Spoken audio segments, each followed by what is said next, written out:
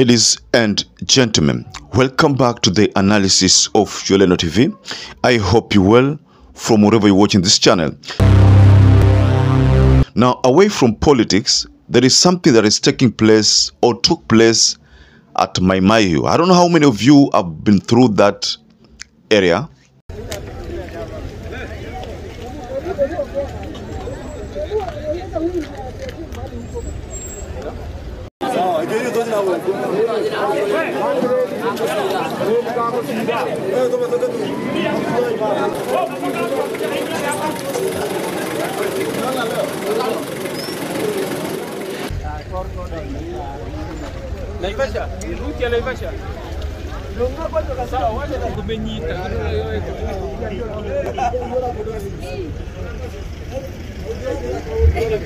So according to Kenya Red Cross X-handle, several people have been taken to a health facility in MAHIU due to flash floods affecting Kamuchiri village. The floodwaters are reported to have originated from a nearby river that broke its banks. So the issue of floods, I don't know, but I believe right now everybody is literally aware about this issue of floods. This problem has rocked the county of Nairobi. When I first saw this issue of floods, first time I saw it in a footage that was shared, a footage from Dubai, whereby in Dubai there was crisis. I could see floods, I could see storm. It was crazy in Dubai's case. So when you look at the Kenya's case, and you compare to Dubai's case, it's as if with the Kenya's case, there is lack of planning. There is no plan that has been put in place to deal with this mayhem.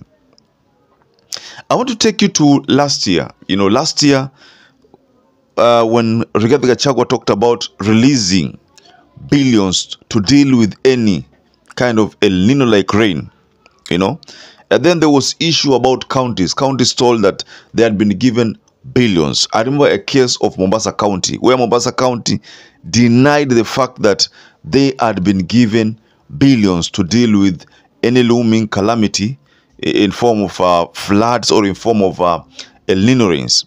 Governor wewe Bwana Nasil, Governor wa Mombasa, Governor wa Tana River, pesa muko nayo kwa bank, tumepea nyinyi pesa kutoka National Treasury.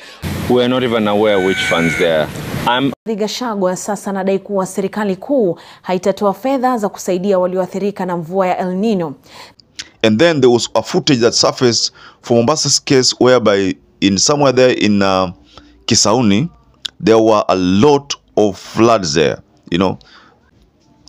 This crisis in MAHIU that took place, I think, midnight, saw many houses swept away, And it's alleged that these floods has already caused 20 deaths and so many people have been injured.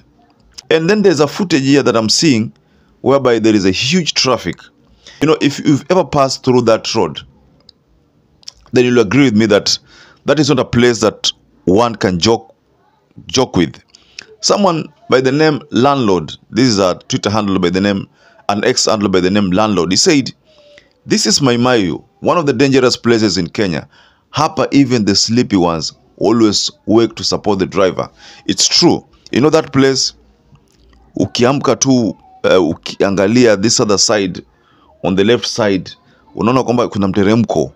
It's a very deep, ni mteremko mkubwa, so that you ask yourself, if at all hapa gari kiamua kwamba inaanguka, then we are doomed. So that's why most of the time that place, people wake up that time. Very few people sleep.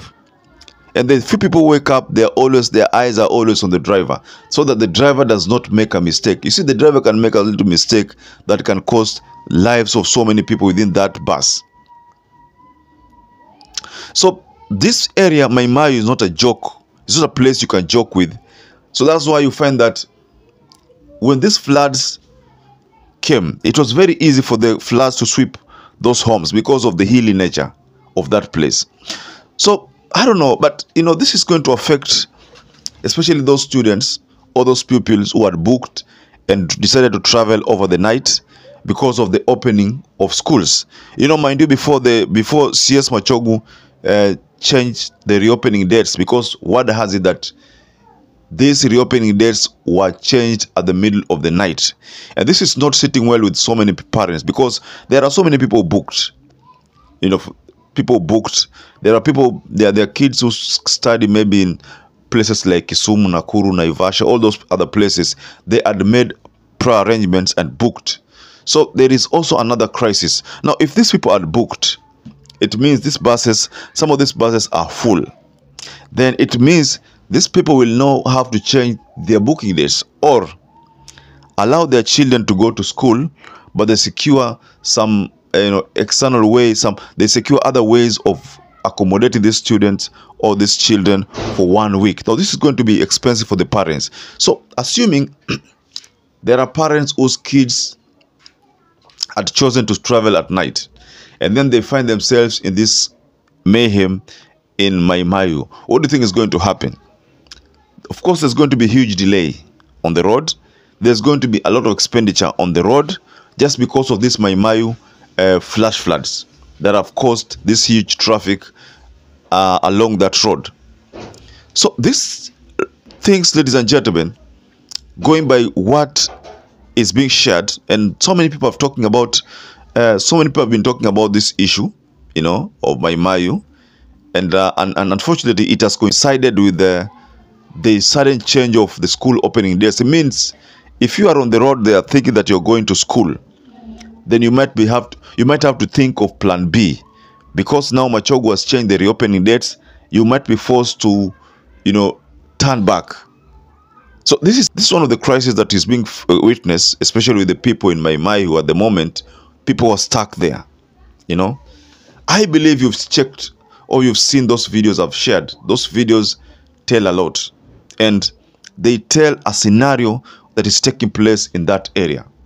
So personally, the government has done injustice to the parents whose kids have had to be stuck along MAHIU road.